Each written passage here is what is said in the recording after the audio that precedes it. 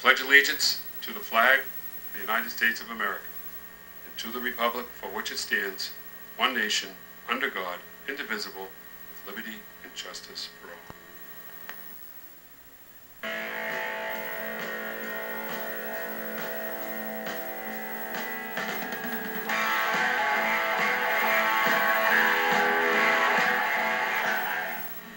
Good morning, Quincy. Hi, I'm Flavia. And I'm Melissa. Welcome to the morning announcements.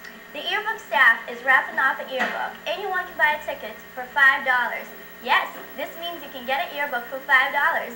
They'll be sold in lunch 5 and 7, or you can purchase on from any yearbook staff member or Miss McGinnity in room 300. Drawing will be held at the Thanksgiving rally. There will be a hyper-robotics meeting today from 3 to 4 at the Bethany Church.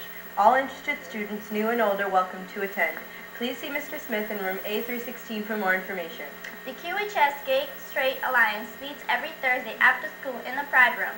Join for food, conversation, movies, and field trips. All are welcome. The first of this year's parent-teacher conferences will be held this Thursday night from 7 to 9. We would like to invite all of your parents to tour the new building and join us as we celebrate a new chapter in QHS history. Please remind your parents of this important event. Johnson & Wales University is visiting today. Please pick up your pass in the guidance office after homeroom.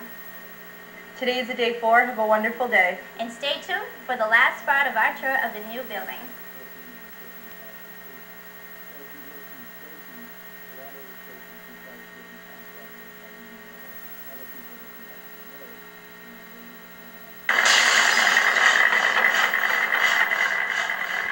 Guidance on the street. This whole side here will all be guidance offices. And how do you find your way around in here? Did you see like a floor plan and like you know where to go from each place? This has been many years in the planning stage. I had a lot to do with help planning where things were going, so I've been working pretty regularly with architects and the builders to make sure. So you get to learn where things are based on the plans that we help put together. So you were part of the design team. I tried to help with what Quincy High needed. Were there any teachers that are in that? A lot of the department heads had something to do with the design, and still do, as we order furniture and technology for each of the locations. Because they want to have like their own part of it. That's right. So they're still an important part of what's happening. And hopefully when we come back in here in a couple months, more parts of the building will be complete. We can show you.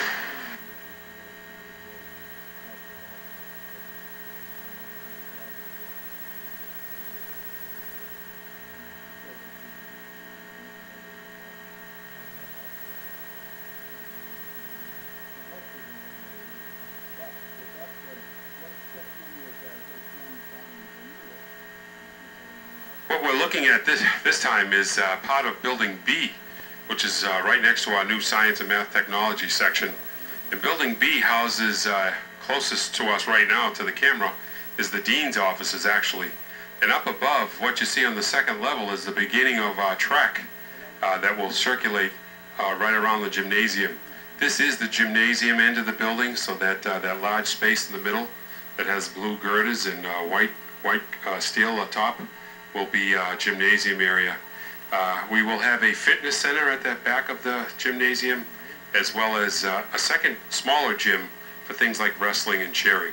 So as the building comes together, next week we will top off the building on the 15th of October with our last piece of steel in a ceremony right here at 9 o'clock in the morning.